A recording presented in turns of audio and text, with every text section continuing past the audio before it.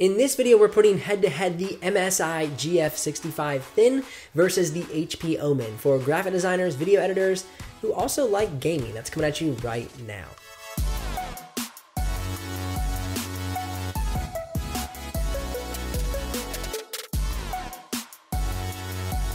If you're new to the channel, my name is Benji Kaiser. This is where you're going to find the best tech and tools for graphic designers and creative professionals.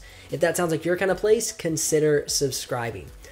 Now, the MSI GF65 Thin versus the HP Omen. Two well-built machines, two very close in specs as far as performance is concerned, but what's going to really differentiate these machines is a little bit more of the ergonomics, the usability, and some of the specs that are outside of the performance. First thing I want to look at is the build quality. Before I jump into that though, if you're curious about the exact specs or pricing of these models, you can head down into the description below, grab one of those links. That is an affiliate link, so if you do use it, I will get a small commission, but at no extra cost to you. Now, something that will benefit you is a discount code from Computer Upgrade Kings. We thank you so much for them sponsoring this video. You can use that discount code to go to Computer Upgrade Kings and get a discount on any computer on their site.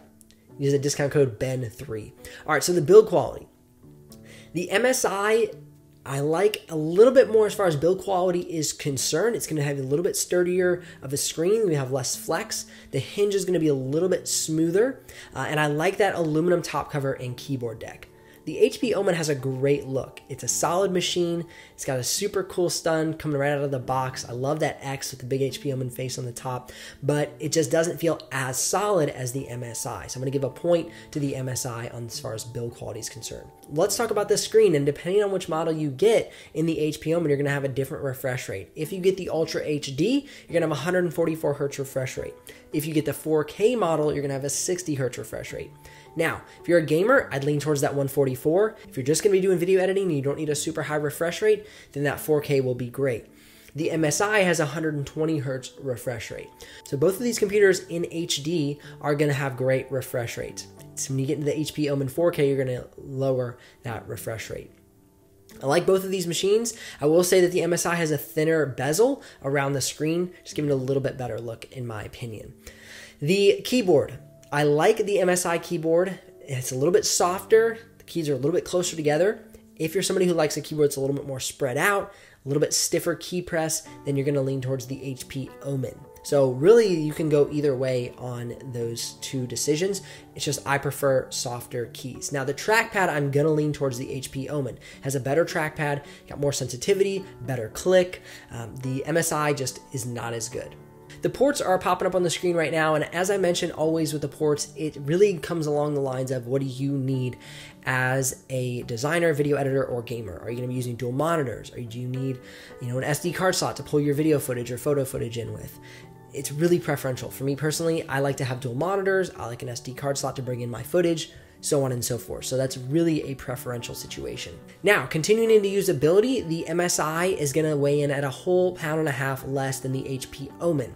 So if you're somebody who's on the go a lot, the MSI GF65 Thin is going to be the way to go for you. It's a thinner laptop, it's lighter, but the battery life is a little bit less than the HP Omen. The HP Omen, you're looking at about 3.5 to 4 hours of battery life, whereas the MSI GF65, you're looking at about 2 to 2.5 hours of battery life.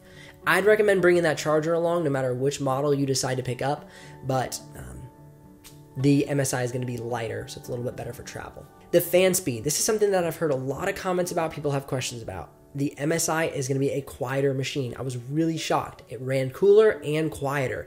It didn't get above 42 decibels the entire 4K export. It actually floated around 38 to 40, whereas the HP Omen was up around 45, 48 when it started to really pump into that 4K export. So if you want a quiet machine, the MSI is the way to go. All right, if you're a video editor or a graphic designer, color accuracy is a big deal to you. The HP Omen really shines in this category. It has a sRGB gamut of 93%, whereas the MSI GF65 has an sRGB of about 62% on the color gamut. So really finding better performance out of the HP Omen in this category.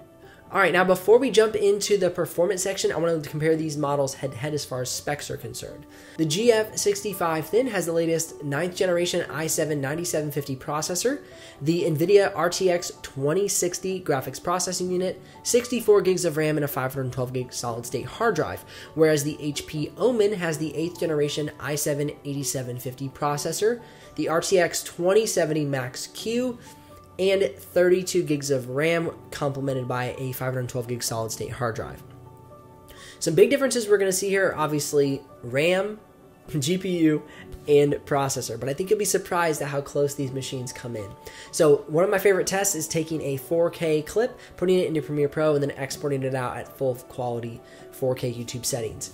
The MSI can do that in 6 minutes and 49 seconds, whereas the HP Omen can do that export in 7 minutes and 26 seconds.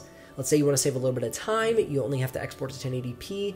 The MSI can make that export in 2 minutes and 29 seconds, where the HP Omen makes that in 3 minutes and 12 seconds. This is a 9-minute 4K clip, so it's really good benchmarks for these machines on the great gamut of exporting clips out of Premiere Pro. When I reviewed the 15-inch MacBook Pro, it exported in about 6 minutes and 45 seconds. So these really stack up as far as video editing benchmarks are concerned. If you're a graphic designer or video editor who loves to do some gaming on the side, these machines are well equipped. They are gaming laptops, and you're just getting a lot of benefits from these laptops when you're doing video editing and graphic design. So you can't go wrong with either of these machines as a gamer. I will say that that is not my expertise. That's why I don't speak on it. There are a lot of channels that do gaming reviews very well, but that's just not my proficiency. But I ran some benchmark tests, and these machines are really well equipped for gaming. If you're ready to make a purchase or curious about the exact pricing or specs of different variations of these models, you can head down into the description below and click one of those links. Again, that is an affiliate link, so if you make a purchase, I will get a small commission. Don't forget about that discount code over at Computer Upgrade Kings. You can grab the discount code BEN3 and you get a discount on any of the machines on Computer Upgrade Kings. Thank you so much for watching this video, and I'll see you here on the next episode.